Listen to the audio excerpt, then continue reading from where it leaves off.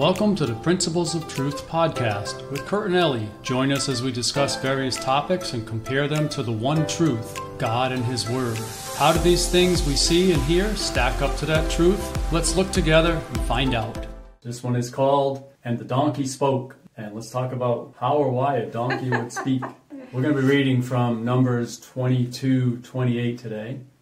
And it says, Then the Lord opened the mouth of the donkey, and she said to Balaam, What have I done to you that you have struck me these 3 times? So let's talk about what happened. Yes. How did the donkey speak? Why did the donkey speak? So this guy named Balaam mounted up on his donkey and was heading out to go do something that God did not want him to do. And so God placed an angel in the path so that they couldn't pass. Well, the donkey saw the angel and stopped and refused to move because she was scared. Balaam did not see the angel. So Balaam became angry with the donkey and started to hit it and scolded. Why aren't you moving? Move. I'm telling you to move. Move. I'm paraphrasing. And the donkey refused to move. So the donkey, because it refused to move, Balaam decided, well, I'm going to go off around the path. I don't know why the donkey won't walk on the path, but let's go a different way. So they went a little bit further, taking a different route, and the donkey stopped again because the angel blocked the path again. And the donkey saw it. And this happened, that was the second time. So they took another path, and the angel again blocked the path. God clearly did not want Balaam to do what he was doing. And so the third time, the donkey pressed to the side up against a wall that was there and actually crushed Balaam's foot, injured his foot up against the wall. Well, he began beating the donkey. And it was at that point that the donkey actually spoke. Why are you beating me? Why have you beaten me 3 times now? I've stopped, and I'm adding to it. I don't want to add to. But basically, why have you hit me these 3 times? And she also said something to the effect of, have I ever mistreated you in the past? Have I ever not done what you wanted me to do all these years that I've been your donkey? And here's the funny part. Balaam actually answered and said no. So this guy is beating his donkey and then having a conversation with the donkey. And how funny would that be? And I wonder what his people were thinking that were with him, hearing him converse with a donkey. But that's not what the video is about today. It's about why the donkey spoke and how the donkey spoke. You see, God used that donkey to prevent Balaam from doing something that he wasn't supposed to do. The Bible says that God's anger was aroused against Balaam for going. And God did everything possible to stop him. Put that angel in front of the donkey 3 different times, and Balaam just flat out refused to stop. And it was only when the donkey spoke that Balaam realized, I better listen. Because how often does a donkey speak? Right. They don't. They don't. But, sometimes we're just like Balaam. God will try to show us something, whether it's to get us to do something or to prevent us from doing something. God will put things in our path, or He will speak to us in a way that we don't recognize, or we question, and we still continue to plow through and try to do what it is that we're trying to do. But God will speak to us in ways that we don't always catch. Right. We don't always understand them. Because we don't picture God speaking through whatever. Yes. So here it wasn't so much the fact that Balaam refused to recognize the donkey speaking to him. He refused to recognize, first of all, that he shouldn't have gone. And then when he was blocked 3 separate times, he refused to recognize that, hey, I better not go. He didn't recognize the fact that God was preventing him or trying to prevent him from going. So that was God's way of speaking to him by blocking the path. But when he failed to recognize that, God had to resort to speaking through the donkey. Yeah. And so many times, and we've had examples in our own lives where we've either done something or not done something, and God has been trying to show us. And, there was one particular example where we had been in a situation and we thought we had the answer to the problem that we were facing at the time. But our answer, the answer that we had was a human answer.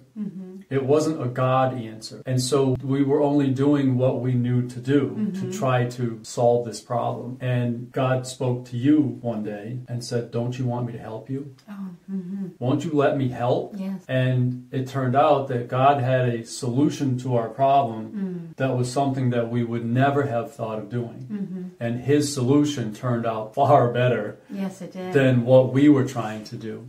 The solution was quicker, it was more thorough, and it turned out better for us in the end. Yeah, I think sometimes we don't realize how much God has, he wants the best for us. Yeah.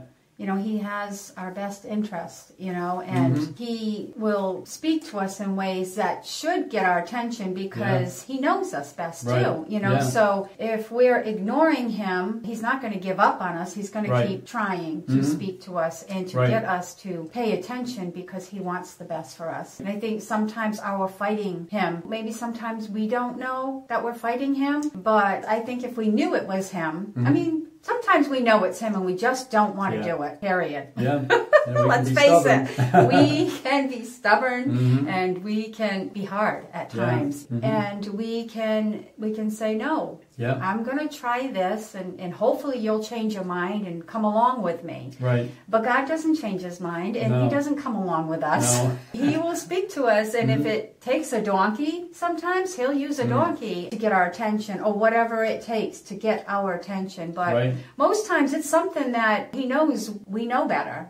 For instance, if the time he spoke to me that day and said, don't you want me to help? I even said back to him, well, Lord, we already have things in the motion. They're already in the motion. What are we to do now? We've got this going on. We've got that going on. And it's like, well, you have to figure out, make a choice at that time. If you want him to help you, you need to stop those things. You need to cut them off and let him help. And it's as simple as that. But sometimes we complicate it. I'm here, I'm talking to God, the Creator, our Creator, and I'm saying, we've already started this thing. We've already done this, we've already done that. And he's like, all he said is, don't you want me to help? And we have to choose at that point and say yes or no. And we have to submit ourselves to him and allow him to help us and open up in a way that we will listen to him however way he may want to speak to us and take his advice and move in that direction. Right, because God's answer is always the best answer. That's right. Our answers may be good, or we may see them as good, and they may work to a certain degree, but God's answer is the perfect answer, and it works every time. That's right. And so if we are in a situation, we've had something that's been ongoing and it just seems long and dragged out, we need to ask ourselves, are we hearing God? Are we ignoring God? Are we pushing God away? Are we not hearing him with the answer that he wants to give? Right. And that's not always the case, so we're not saying that happens every time, but sometimes we need to stop and look and ask God, is there some other way? Was there something that you told me that I missed? Right. And listen for his answer. I think a humble heart, humbly going to him and just asking him, guide me and speak to me however way you want to, show me and whatever way you want to show me. And I think us being willing to take what he's showing us and listen to him and walk it out it's a humbling thing. Humility is like a big thing. Because we think we know, we think we know. Right. And it was like you said, we had already set the wheels in motion in several different areas as part of our solution. And your fear was, well, God, what do we do? If we do this, then somebody's feelings might get hurt, or we may not even be able to stop this thing. God made a way. He did. And I think it's important that we know that he has a plan. And he's going to line it up with his plan. Right. And we have to pay attention to that. He's already has a plan for our lives. I think sometimes that's very hard to understand. Yeah, well, then why are we here? What are we doing? If he's already got a plan, why can't we just do this and this? But he has a plan for us. And in order for us to walk that complete plan out, we have to do it his way. We have to. And if it takes a donkey crushing our leg up against the side of a wall, then maybe we need that sometimes because when I'm listening and he has a better plan, and his plan is what's going to be best for us, Exactly. I'm not saying I want to get hurt or anything like that, but that was an extreme situation, right. because God tried to stop them. This was the third time. Mm-hmm. And it wasn't necessarily that God made the donkey crush his foot. And he was beating the donkey. I right. mean, anybody that's getting beat, you're going to react, right. you know? And we just need to make sure it doesn't go that far. Right. There you Don't go to the extreme. Exactly. But I think the whole purpose of this is to be open to hearing God's voice and however he wants to speak to us. Right. Let's not force him to speak through a donkey to get our attention. Yes, that's right. But if he does, we need to listen. Amen? Amen. So let's not get our foot crushed. Yes. And let's not force God to talk to us through a donkey. Yes. That'd be like us catching a fish and the fish starts talking to us. Oh man, you're going back. I'm throwing you back. No, we have to listen to him. Okay.